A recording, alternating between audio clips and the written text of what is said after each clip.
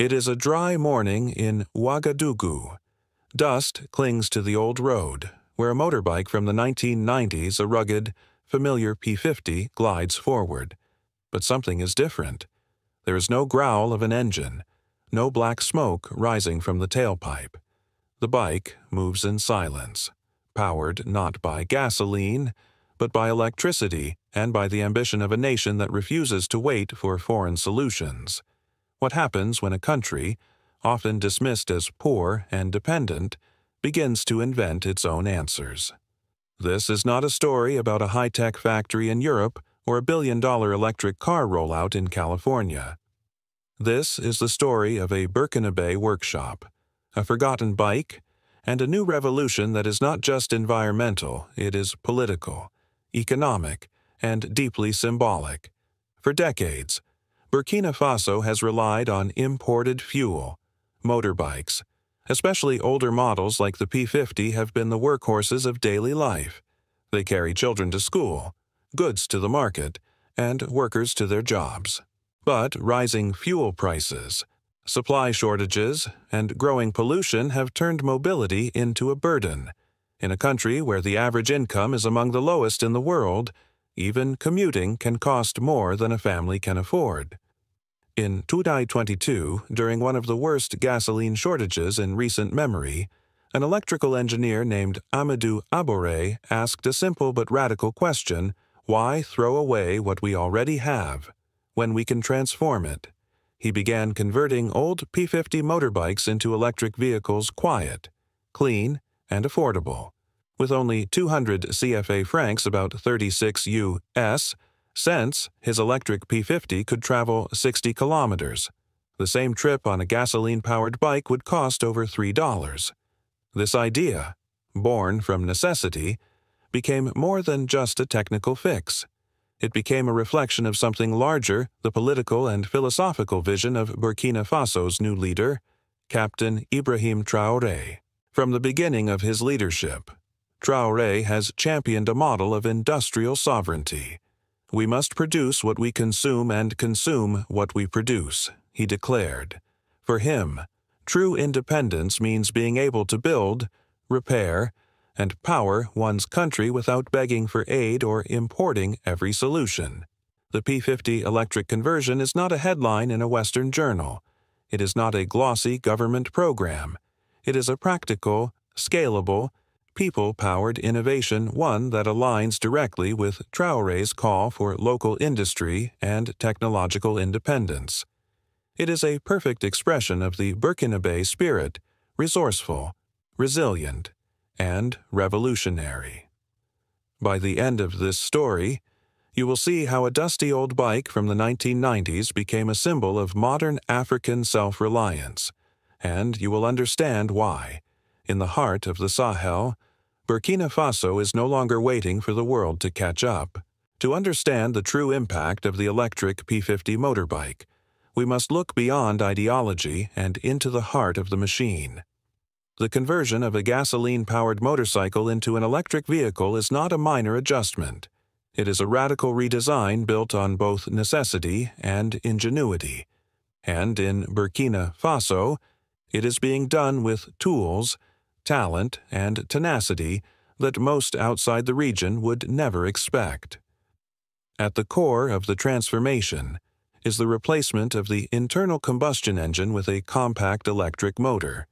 This motor is connected to a battery pack, either lithium-ion or lead-acid, depending on availability and budget. A controller manages the power flow and throttle response.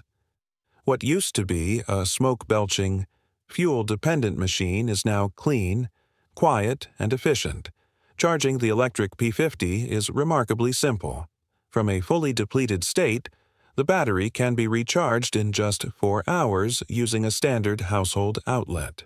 For riders who only need to top up after short trips, 30 to 60 minutes of charging is often enough. The entire charging process costs only 200 CFA francs, about 36 cents in US currency, and delivers 60 kilometers of range. That is roughly 37 miles, or the distance between downtown Detroit and Ann Arbor, on less than the cost of a cup of coffee. This is not theoretical. This is daily life in Ouagadougou. Riders glide silently through neighborhoods, bypassing fuel stations and repair shops alike. The electric P50 requires no oil changes. Fewer moving parts mean lower maintenance, and the ride is smoother. Even the noise has gone a transformation as emotional as it is technical. What makes this project even more extraordinary is the way it blends old and new. The frame of the motorbike, the bones of the P50, remains the same. It is repurposed, cleaned, and adapted to hold new components. Wheels, suspension, and handlebars are often reused. This is not just about saving money. It is about creating a circular economy where waste becomes resource. And while some of the core components like batteries or motors are currently imported, the rest is assembled by Burkinabe hands in Burkinabe workshops, with time, training, and investment. Even more of the supply chain can shift locally. The dream is not just to convert a few bikes, but to create a new industry, one powered by local mechanics, trained youth, and regional pride. This is where the genius of the project lies. It is not merely a product, it is a process that can be taught, scaled, and adapted. In Ghana, startups like Solar Taxi are building similar solutions, and in Nigeria, initiatives like MaxEV are electrifying urban mobility. But Burkina Faso's approach is special. It starts not with factories, but with familiarity with what people already know, already ride, and already trust.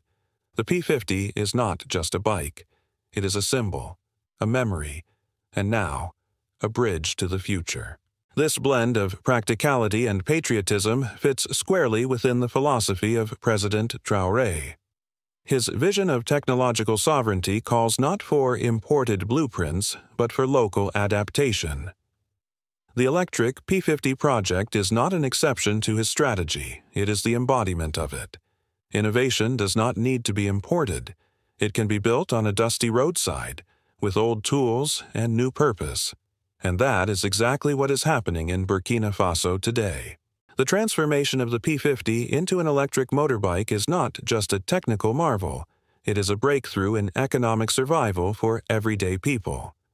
In Burkina Faso, where the average worker earns less than $3 per day, saving a single dollar matters. And when the switch to electric mobility saves hundreds of dollars each year, the impact is more than personal, it is national. Let us break it down. Charging an electric P50 costs about 200 CFA francs or 36 US cents and delivers 60 kilometers of travel. A gasoline-powered bike, to cover the same distance, typically requires 2 liters of fuel. At nearly 900 CFA francs per liter, that is about $3.2 per trip. The savings nearly $3 for every 60 kilometers. Now imagine this over a year. A typical motorbike rider in Burkina Faso travels about 6,000 kilometers annually. Multiply that by the savings per trip, and you get approximately 260 US dollars saved every year. That is equivalent to 2 months of food, school supplies for a child, or even seed capital to start a small business. These numbers are not just economic theory, they represent freedom. For many Burkinabe families, daily transportation costs eat into wages meant for food, medicine, and education. The electric P50 is more than a machine, it is a tool for reclaiming dignity and security. But the benefits do not stop with individual riders. This movement is sparking a wave of new local opportunities.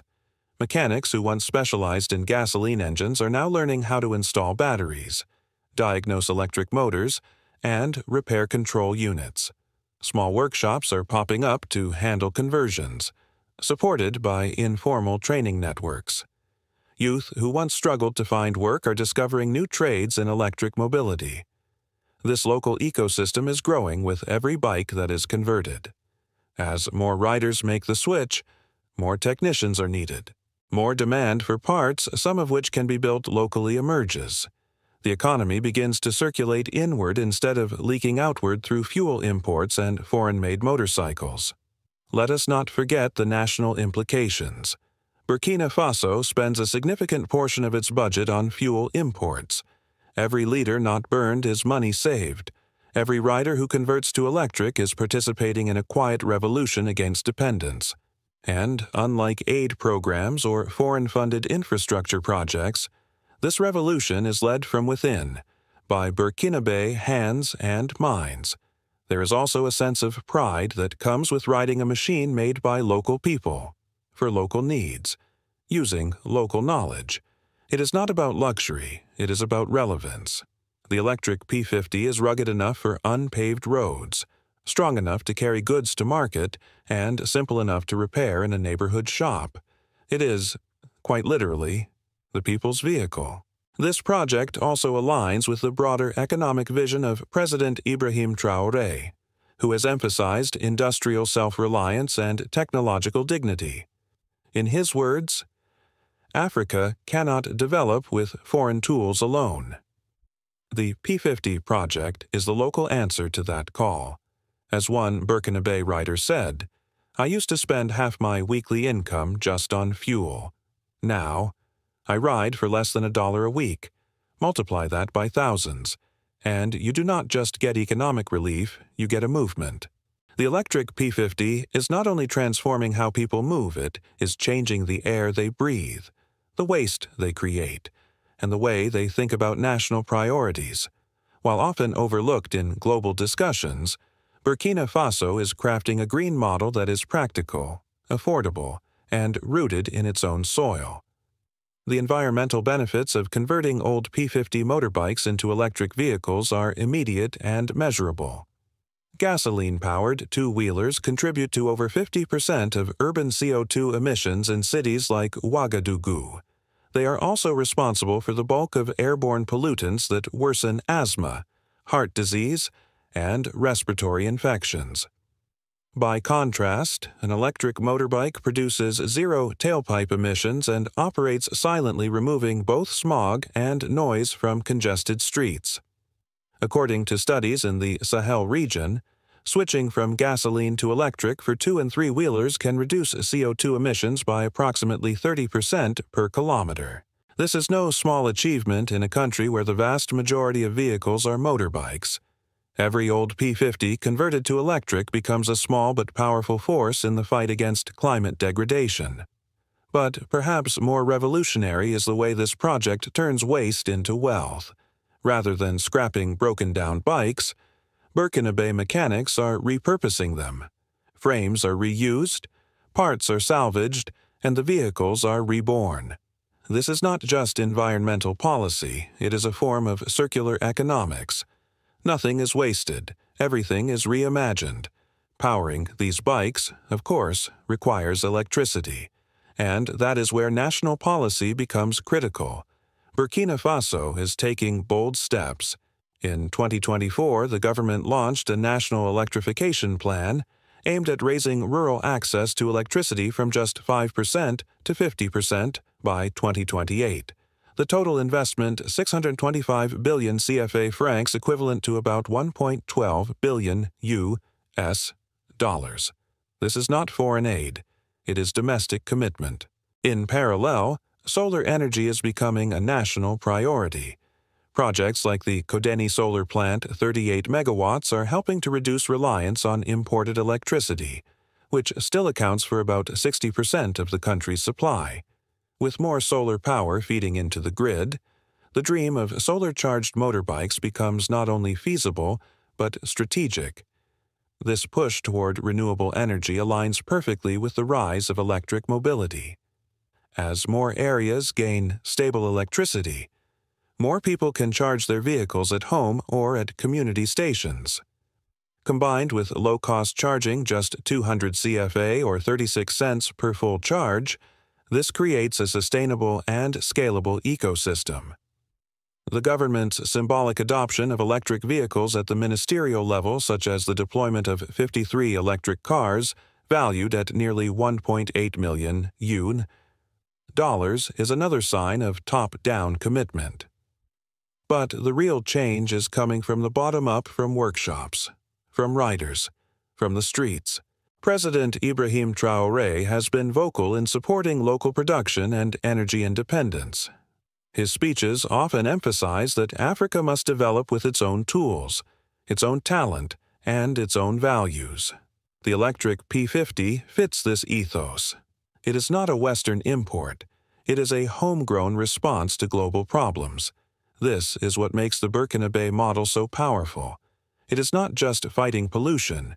It is building pride, resilience, and a new kind of African environmentalism, one that is born in neighborhoods, not in conference rooms, and in this green revolution, every ride counts. Western media often presents innovation in Africa with a subtle but persistent skepticism. Headlines frame local efforts as symbolic, limited in scale, or not economically viable. The transformation of Burkina Faso's P50 motorbikes into electric vehicles has not been spared. Critics claim it is nothing more than a PR gesture, a temporary fix in a country without the infrastructure to support real change. But those narratives are not just misleading, they are wrong. The electric P50 project is not a glossy prototype for foreign investors. It is a grassroots engineering solution, built by local technicians using recycled materials and tailored to the economic and environmental needs of Burkina Faso. These are not showroom bikes. They are workhorses for farmers, traders, and families who need reliable transport every day. Let us address the four most common misconceptions. First, Africa only consumes technology, it does not create it. This myth ignores the reality that the electric P50 is a locally imagined and locally executed innovation. It was not imported, it was reinvented. Amidou Abore and his peers are not waiting for technology transfers. They are creating technology suited to their streets, their people, and their problems. Second, electric vehicles are just a government showpiece. In reality, hundreds of riders now use electric motorbikes for daily commuting. These conversions are not being paraded at international expos. They are being ridden to work, to school, and to the market. The cost savings are real. The environmental benefits are measurable. Third, there is no infrastructure to support EVs in Africa. While it is true that Burkina Faso's electricity grid is limited in rural areas, the government has committed over $1 billion to expand access. Solar energy is filling the gaps. Community charging stations and decentralized energy sources are already making electric mobility possible in towns that once had no grid at all. Fourth, this initiative is not tied to national development. On the contrary, the electric P50 aligns directly with the political philosophy of President IbrahimTraore. His call for technological sovereignty is being answered by mechanics and innovators across the country. The project is not isolated. It is part of a larger movement toward self-reliance and economic independence. As we close this story, let us return to the image we began with: a dusty road, a quiet ride, and a nation on the move. The electric P50 is more than a machine. It is a symbol of what happens when people refuse to be defined by poverty or dependence. It is a reminder that innovation does not need a foreign logo or $1 billion investment. Sometimes, it just needs a worn-out frame, a spark of courage, and a leader who believes in the power of local hands.